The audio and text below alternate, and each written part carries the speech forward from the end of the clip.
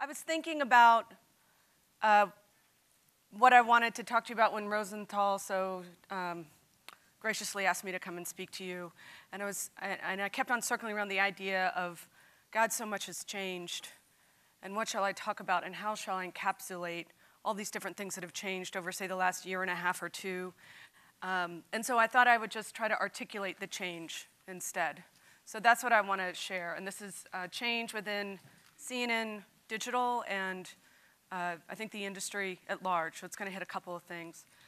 There were three main forces of play that came to mind when I started to think about these changes that we've been going through at CNN digitally and elsewhere in the industry. One was all things Trump. Two were a large collection, if you can even attempt the mental exercise of putting aside all things Trump and think about some of the other things that have happened in the last year or two. The Me Too movement, stories about race and justice and lack thereof, stories about violence and acts of terror, including the Vegas mass shooting. You think about 3 hurricanes. You think about the refugee crisis. You think about climate. It just feels like the news cycle has exploded upon itself in the last year or two. And then, of course, you put all things happening in and around the White House on top of that, and it's quite a time. And then you think about just the turmoil within the industry, everything that's happening these days with the so-called duopoly. Our head of sales the other day, Christine, talked about how it's not a duopoly from her point of view. It's a triopoly when you put Amazon in the mix. The ad model for digital, as we all know, it's been a wild ride, and it's been a challenge all along. So it's not like that's anything new, but it just feels like there's another new level of challenges to that right now. So there's just a lot that's happening. A lot of forces at play. So that leads me to articulate 9 things, and I'll go through them pretty quickly because what I really want to do is talk to Kathleen because I've known her for a long time, and I adore her. One of the big changes that's been super refreshing, and this is going to be a theme throughout this, is really getting back to some of the fundamentals of journalism. What does it mean? How do we cover breaking and developing news? How do we think about doing better at investigative work? What does it mean to investigate something? What are we investigating it? What kinds of people do we need to have those skill sets to dig? What kinds of beats and beat expertise do we need?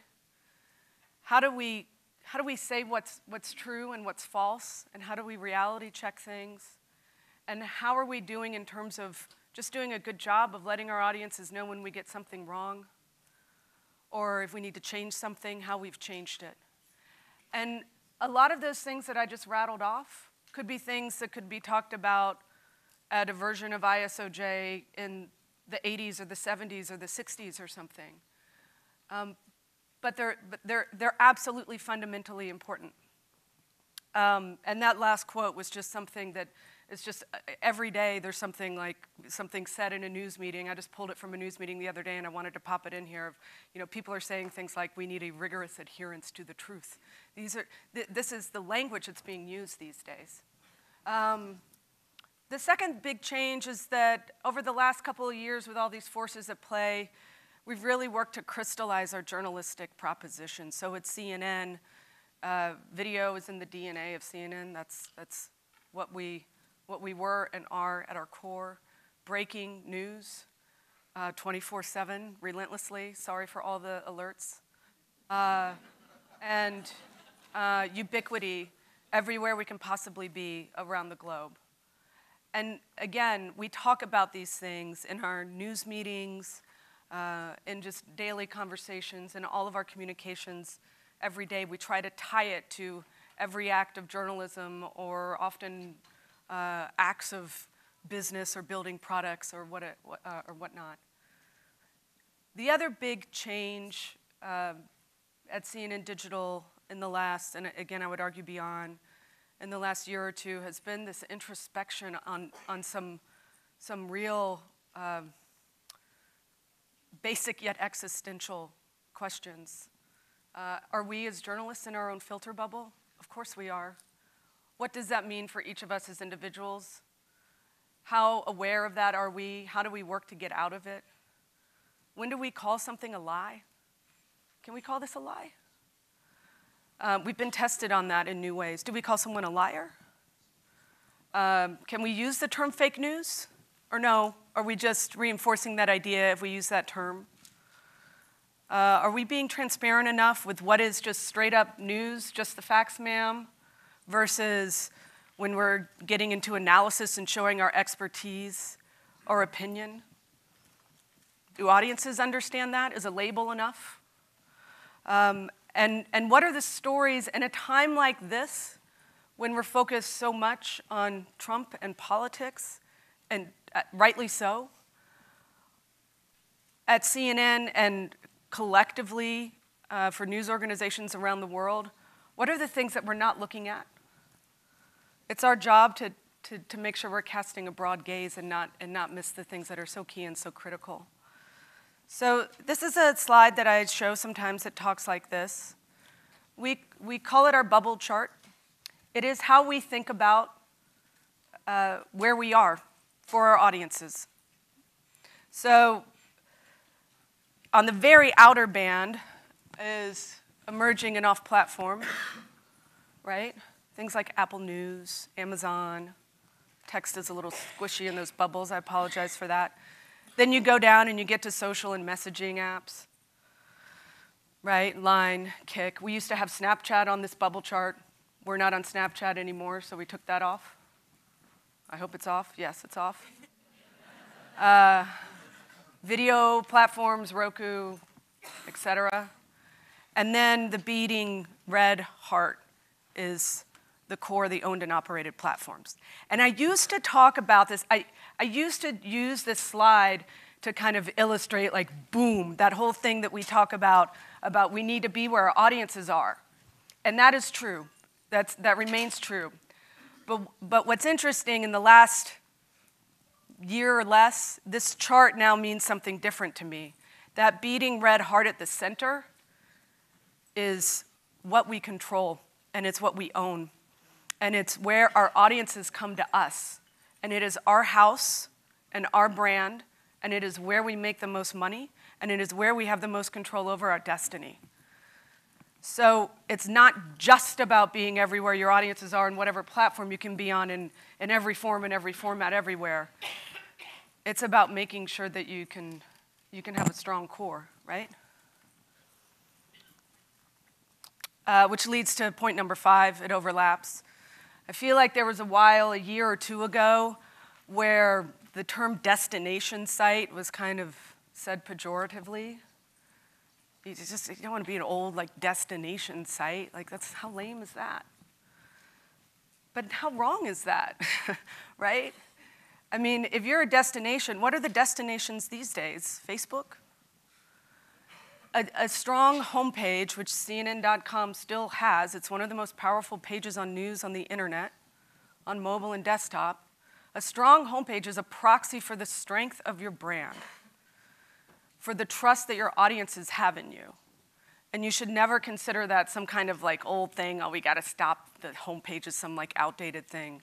No, it's so valuable. Yeah, so this is another point, and Kathleen and I talked about this a little bit. I'm an old web person, as she said, more diplomatically than that, but I've been doing this since the mid-90s. And when I was at the New York Times, it was just very separate. You know, the web people were physically in another location on one side of Times Square than the newspaper, and the communication in the beginning was just not that, what number do I call again? I mean, it just wasn't really there. So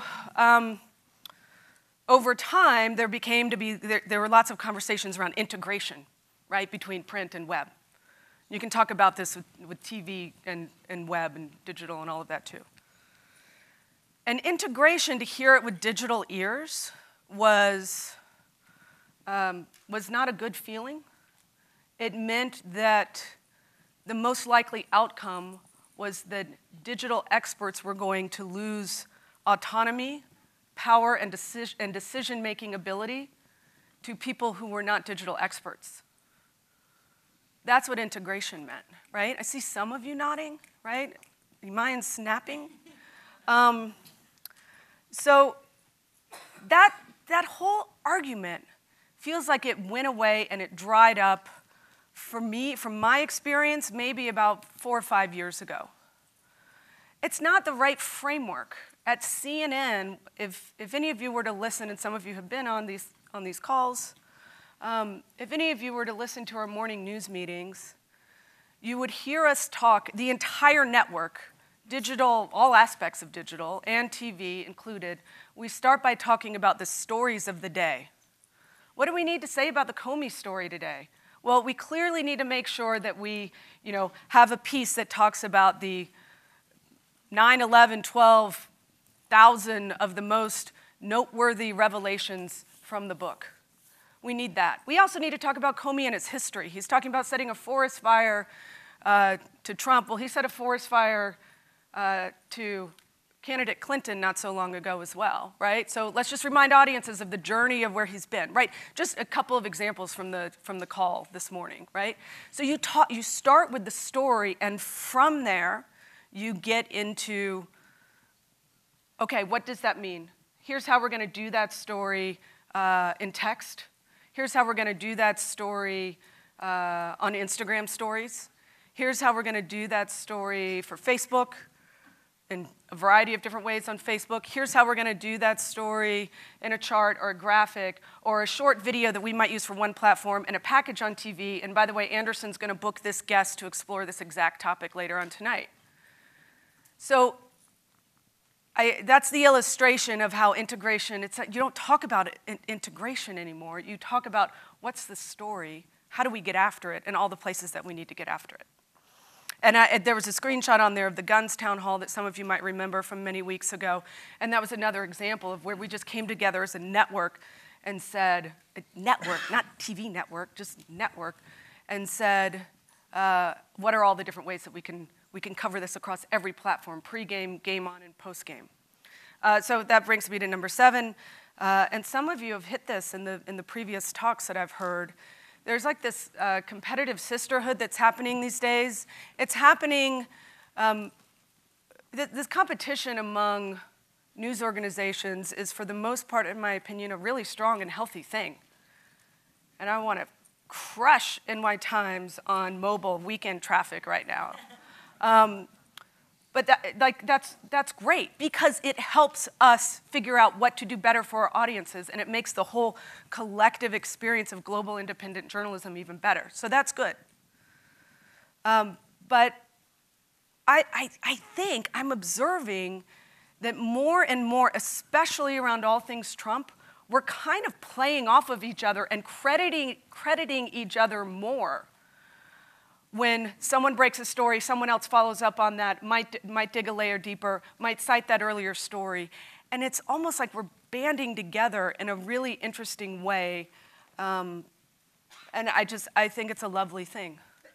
And we are all also facing the same challenges in many cases across the industry with the ad model, with the do or triopoly. And so it feels like there's a shared sense of what we're all after here, and it's a good thing. 2 things come first. This has been another thing that I feel like has been a change that we talk about a lot, so I wanted to share this one. It's just something that we've articulated.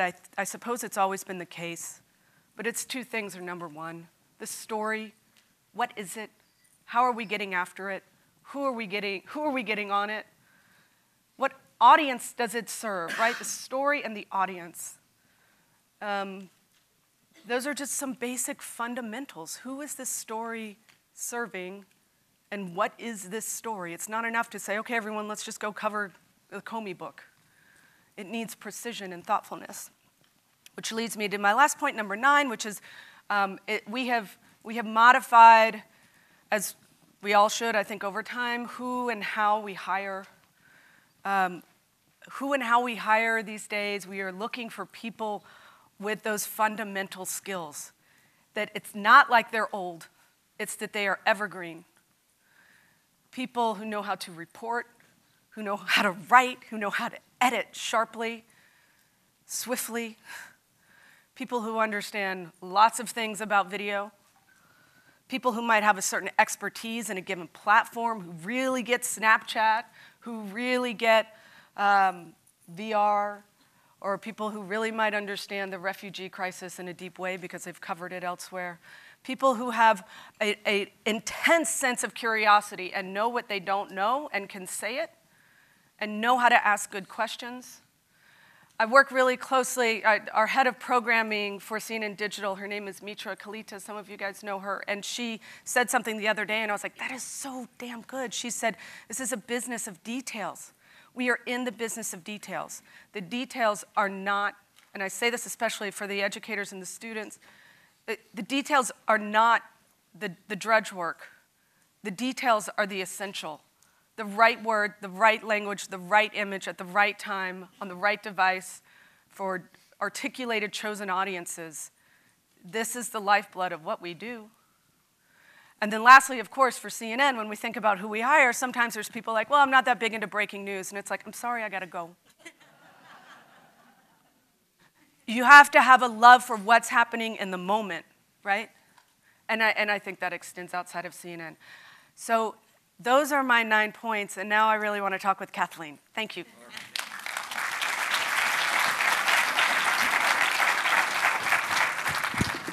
And you know what you think I would have, oh, we can sit? Let's do it.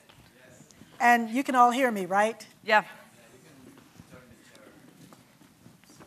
Thank you. Water, this conversation would be so much better with 19 Crimes. It's an Australian wine. So I took really good notes, I hope. And I'm not going to go in any particular order, but number 6, integration is a red herring. For all the newsrooms that have combined, their digital operations under one person or under one desk, literally moving them into the same place. So you talked a little bit about that, but a little bit more about what you saw happening when integration was the newsroom standard. It's not that it's not still happening, right? Mm-hmm. It's happening. It's just that the meaning of it has changed, and that it's no longer the primary thing that I feel like if you're a digital journalist working at a place that is not purely only strictly digital, that you always feel like you have to contend with in some way, right? So, I mean, think about it. When you and I were at the Times, we were, we're very young now, but we were a little bit younger then. No. And there weren't that many times when you and I came together, right? There were like some management meetings or something, like there were things like that, but it wasn't that the print side and the digital side were working together every day on the acts of journalism, right? And this is what something you said, that the digital expert would lose the power and the control. Yeah. And I don't want to offend anybody at the Times at that time, but I think what you're getting at is that the traditional journalists felt as if they knew better. Right. There's a sense that, oh, you've built this nice thing, now we're going to take over, and we understand personnel, we understand news judgment, and blah, blah, blah. And now you're saying at CNN and other places, and this includes the Times, that, oh, this person really knows how we should be operating on this platform. That's right. That's right. And it's not that. It's something I wanted to share because it really has been a shift in my own thinking, and I know from some of my colleagues and pals in the industry, it's evolved in this wonderful way where it's no longer about does someone have the digital skills. I mean, digital skills is such a broad term anyway. There are people who understand just within digital. You've got people who are experts on different social platforms, people who are experts at different kinds of tools and technology or photography or visualizations or whatever. It's changed so quickly. So even within digital, there are people who don't get other aspects of digital. And how wonderful is that? that it's grown and exploded so much, right? So I think your example of people at the times when we were there thinking they understood personnel and hiring and news judgment, I think they absolutely understood all of those things. But was it going to be, the thing that we were always nervous about back then was, oh, integration means there will be a ceiling placed on top of the digital possibilities, right? That the digital journalists might lose some power and control because they might need to spend some time explaining what a CMS is to somebody, right? Or whatever it might be, right? Now, I think there might be some residual aspects of that out there, but I really feel like most journalists these days, it's not a question of whether you're a TV journalist or a digital journalist or a print journalist. You should be just a modern journalist, right? And some people are a little old school, and that's fine. And some people have a certain amount of maybe 2 or 3 skill sets, where others might have dozens of different skill sets. But that's okay. Like, we're just at a point where things have gotten so big and so broad, and the stakes so big, that it's not a question of a power struggle between a legacy news organization and their digital arm. You know, I'm going to follow that up with something. I was just talking to, I'm not going to say the person's name, someone very high up in media who's attending this conference, who, that's all of you sitting out there, who was saying that one issue that he faces is that, how do you grow your journalists? So we're talking about, here's this person you've hired because a great videographer is doing stuff for CNN.com, International. More people watch CNN videos than any other. How does that person grow at in CNN? We spent so much time talking about this in my direct report meeting, actually earlier this week. Journalists have this weird thing sometimes where we get so focused on the all-important daily act of what stories we're doing, how we're doing it, how we're assigning it, how are we meeting the right metrics and the right goals, how are the audiences responding, what products are we building, that sometimes some of the things, some things around staffing and development, that's what he get was put in a at. corner. Yeah.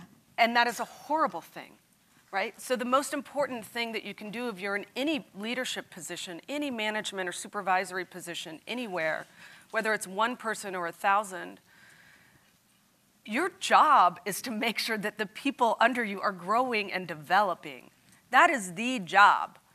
It is the job. Like, that has to be 80% of what you're doing, right?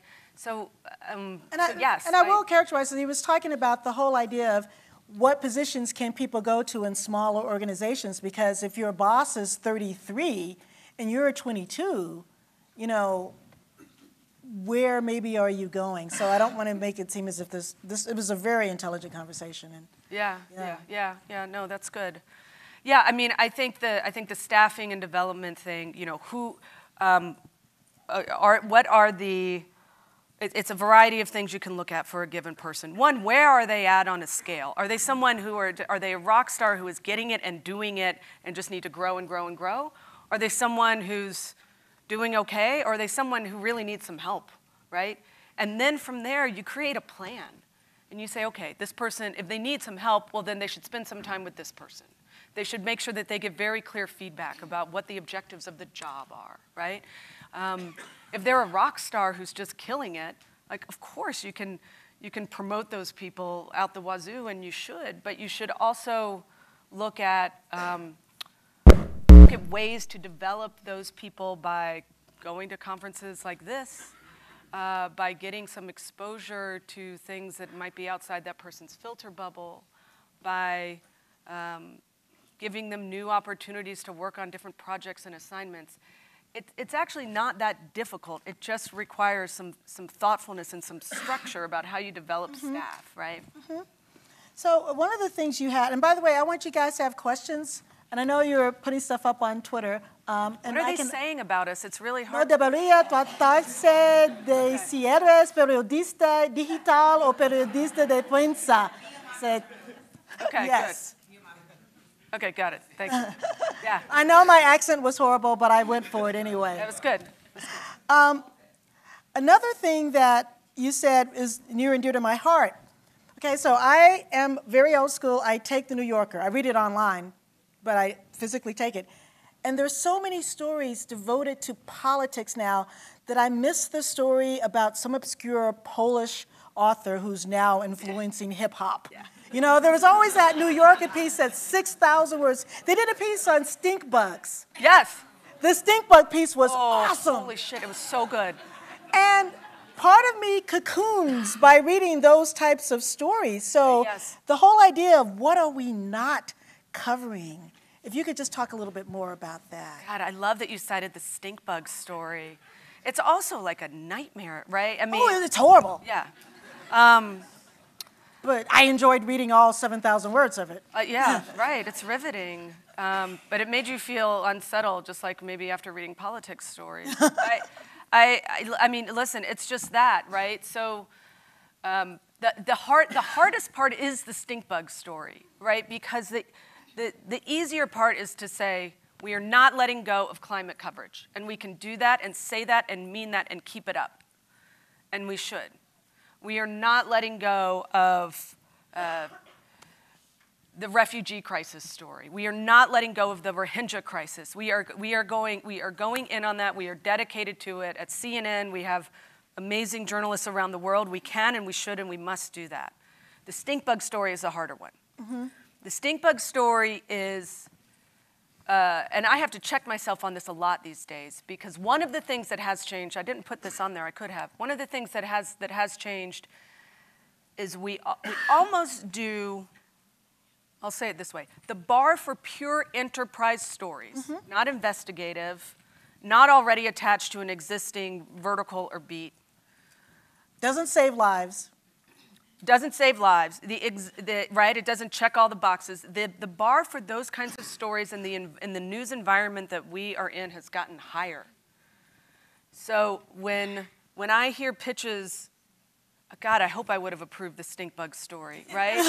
When I hear pitches for stories that don't have anything to do with the moment that we are living in, or the current news cycle, or some of our stated priority beats and objectives, it's hard for me to approve. Right? Stink bug story is a glorious example. So I don't have the answer to that. I think it just boils down to journalistic curiosity and questions that we should employ in our own newsrooms, not just with our subjects and sources, right? So that we should, well, what is that story? Why would that be good? Why would that be interesting? I mean, you know, you ask a few questions and I would think you could get to that and greenlight that story. So really, if you have questions, start, you know, come to the mic. And by the way, I have a couple of more questions to ask her. If you have a question, do not make the lead-in very long. Do not clear your throat. You're very prescriptive. Yeah. You don't want any grandstanding. Okay. Though, I mean, I used to say for the page one meetings, no performance art. Yeah. So, how'd that work out? It didn't. So with people from all over the world reading your site, in people whose first language may not be English, and I know you're publishing in all these different languages and stuff, how do you make sure that you're capturing the culture of all of these places? How do you get inside so that the person who is from Malaysia can read the story and go, oh yeah, that's me, but the person from the US isn't putting the cultural baggage on it? I mean, do you think about those things? We think about it. It's a very good and hard question, because we even think about it down to the base level of, you know, part of my team runs CNNI.com, right? And so we think about it with, okay, are we calling this story a football story or a soccer story when it's the same ball, right? So, because that's how it works. That's how it works.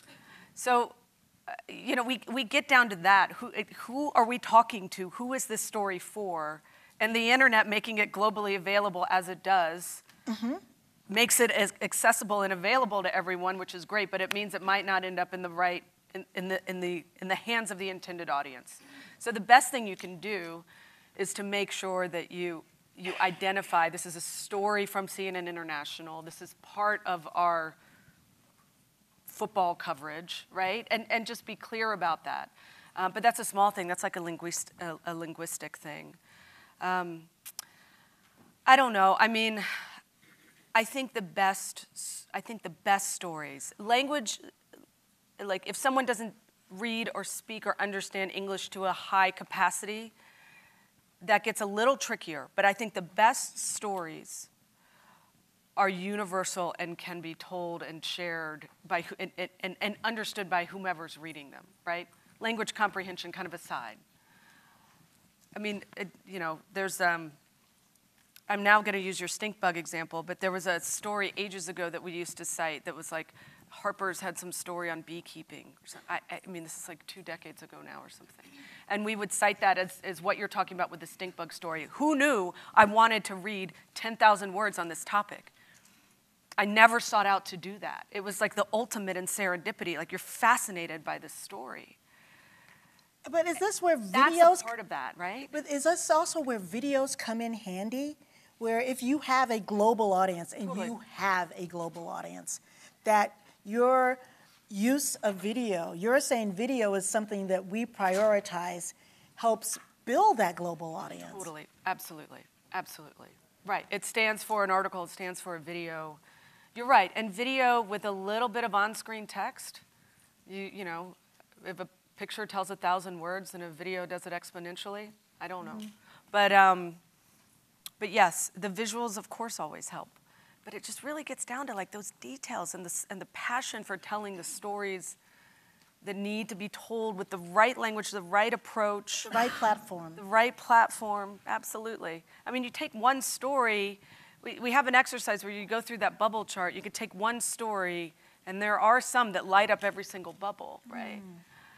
And look at the form and the format on each one of those bubbles, the audience that it reached, right?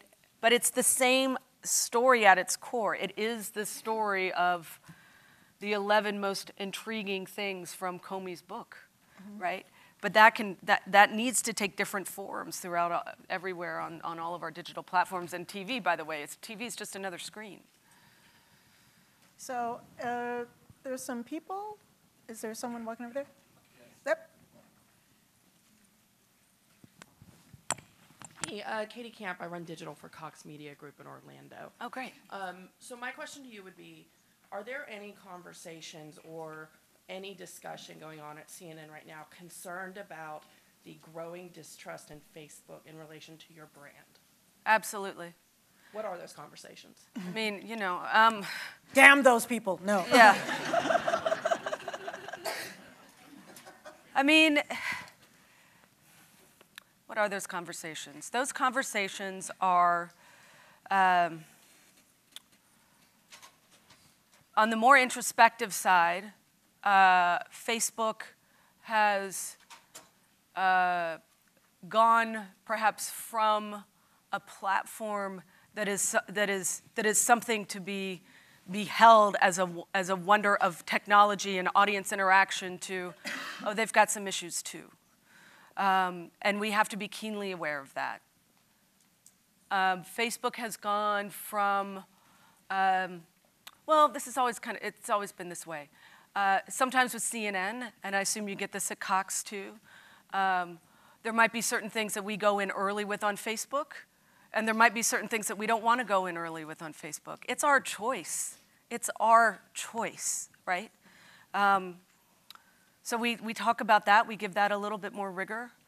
And we also know a lot of people at Facebook. A lot of the people, Doreen Mendoza, I won't mention any names, like used to work at CNN who are now at Facebook. And so you know these people, it's not the right technique to just say, never mind, we're not going to talk to you anymore, we're going to go away. It's, what are we doing together? What are you doing to fix it? How can we help you fix it? Because there are some things that we need you to fix because it's good for us and our audiences too, right? So I would say that approach, instead of just getting pissy about it and walking away, engaging and trying to solve the problem because it does impact us. And then the other thing I would say, which I've always said with Facebook and the other platforms, is just shame on anyone who puts too many of their eggs in the Facebook basket or any other platform that they do not own and control. That's what I mean when I talk about that beating red heart of the bubble chart that I showed you guys. We control, that is what we control and we own. So let's make that as good as it can possibly be, and then make sure we go to where our audiences are with the right partners in the right ways, but not put our audience editorial and revenue strategy in the hands of someone who actually doesn't care, who actually, I won't say doesn't care, whose primary business is not our primary business, right? Okay, follow up then. Why'd y'all dump Snapchat?